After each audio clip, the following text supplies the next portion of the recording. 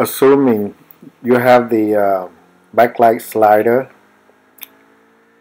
now we want to assign the brightness key to the keyboard on the laptop.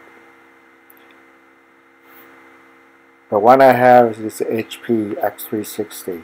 So most HP keys assign for the dimmer to the F2 and brighter for the F3.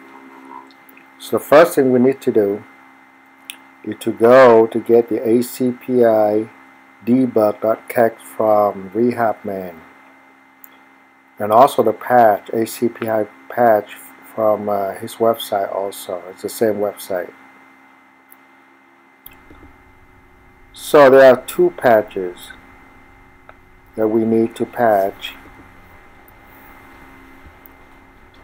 But first, put in the URL for the ACPI debug. These are the DSDT patch.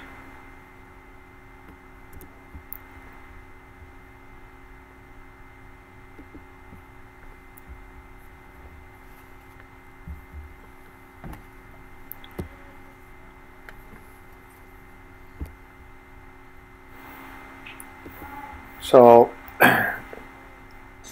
always open the current DSDT, and I normally copy it to a folder and save it as in a different form DSL and patch it from there. So we call it ACPI debug.dsl. So now we can patch the first one, and then we have to patch the second one, the debug.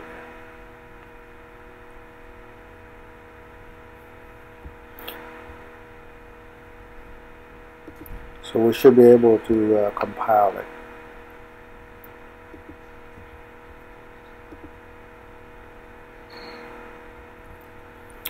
So now we should save this one as ACPI debug.aml, which is machine language. And then we're going to put this one. We put this one inside the ACPI folder. So this is Clover from the EFI folder. So we copy that new DSDT, and then we need to edit the config file and change the name to the new ACPI debug. Now we can reboot. So make sure it's there.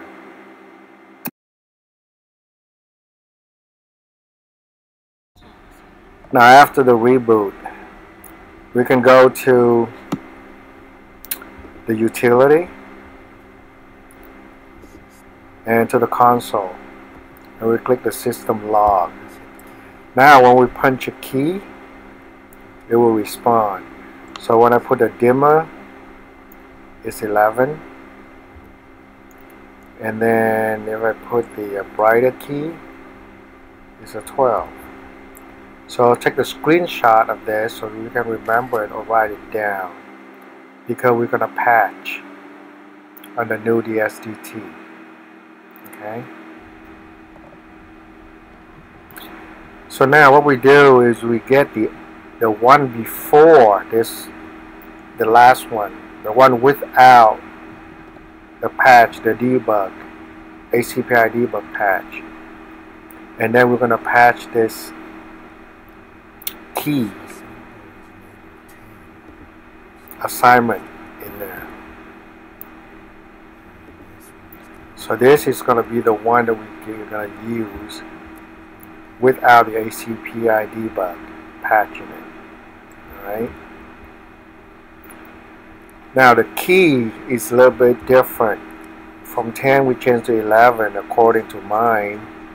So it depends on your key number, okay? But you use the same patch, just change the value. That's different. Make sure there's 2 patches and 2 changes because that's 2 keys. So we compile it and save it.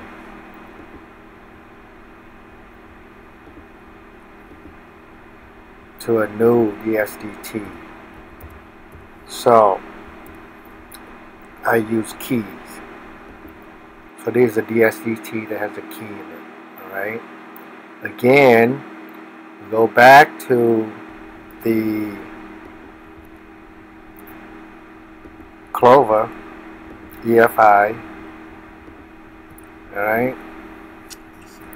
So we have to use a clover config to mount the hidden EFI folder.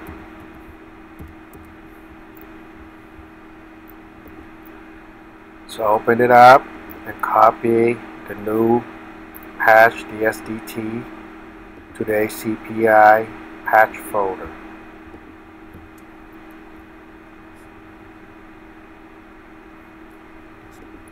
And then you have to edit the config again and change the name of the DSDT to the final one. So every time I patch something, I give it a name, so I remember what it has. So now you reboot the computer. The F2 and F3 should work. Brighter is F3, lower, dimmer is F2. You're done. Thanks to Rehabman for showing me how to do this.